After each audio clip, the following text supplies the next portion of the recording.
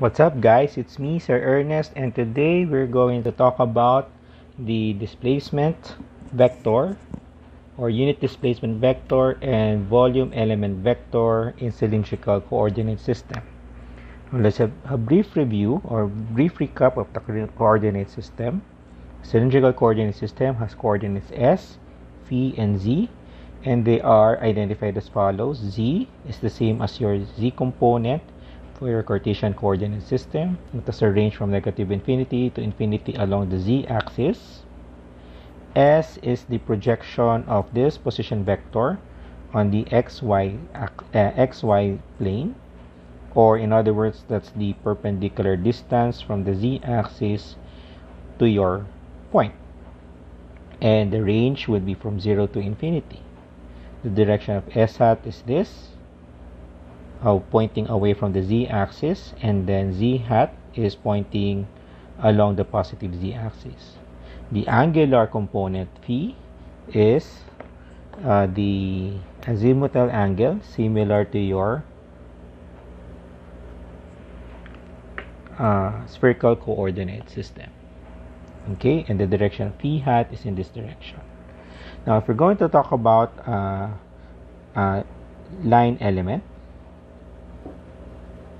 it has three directions or three components. It has a component along the s direction, that's called as the ls. And how are we going to illustrate that? So for example, if this is your z-axis and this is your point, and then this is your s component, the length along the direction of s would be along this direction. So this would be our dls, which is equal to ds, because this is just a linear length. Now, the angular length, d phi, okay, is best illustrated when we're talking about, let's say, x, y, and then z. So, if this is your phi, this would be your s. Now, if this move in this direction, this would still be s. This arc length is your dl phi. Now this infinitesimal angular displacement is your d phi. So this is just your simple arc length as d phi. And of course, lastly, z hat, that's the displacement along the z direction, which is the same as your dz. So therefore, the line element dl in vector is ds s hat plus s d phi p hat plus dz z hat. And the volume element